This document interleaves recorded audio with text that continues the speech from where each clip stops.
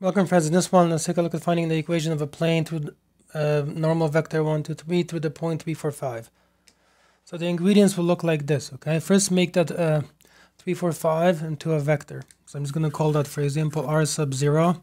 So it's a given, vector. It's going to be, in other words, 3, 4, 5. It just looks like this. Just use the angled brackets, for example. This is often called r sub 0. Then this other vector r is part of this process. That just stores a point like in the form x, y, z in it. Okay?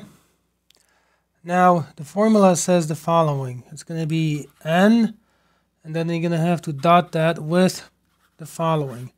You're going to do r minus this, let's say, r sub 0, that vector. And then dot product has to be equal to 0 because that says that n and that other vector there are perpendicular, okay? So then you plug into the formula. So you got to compute the pieces, in other words, okay? So let's do here first r minus r sub 0 this way. Let's compute that.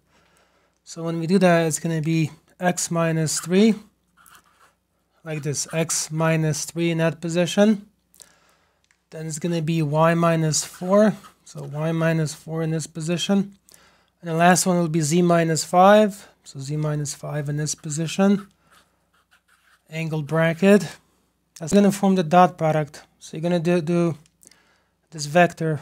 So you're going to do the dot 1 with this part here. So it's going to be 1 times x minus 3, okay? Plus, then you're going to take the 2 and you're going to multiply by that component. So it becomes 2 times y minus 4, and then it becomes, this here, so plus 3 times the z minus 5, and that's equal to 0 like this. And then you take it from here, so now you're gonna distribute the 1, the 2, and the 3, so it's gonna be x minus 3 plus 2y minus, let's see, that's 8, okay? And then the last one here, it's gonna be plus 3z minus 15, and the whole thing is equal to 0. And then you work through this, so it's going to be an x from here, a 2y from here, right, and then a 3z from here,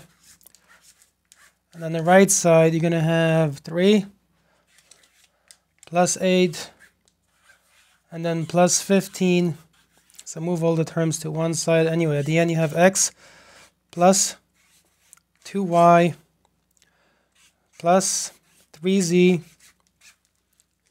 that's a plus here, and the whole thing then is equal to 26.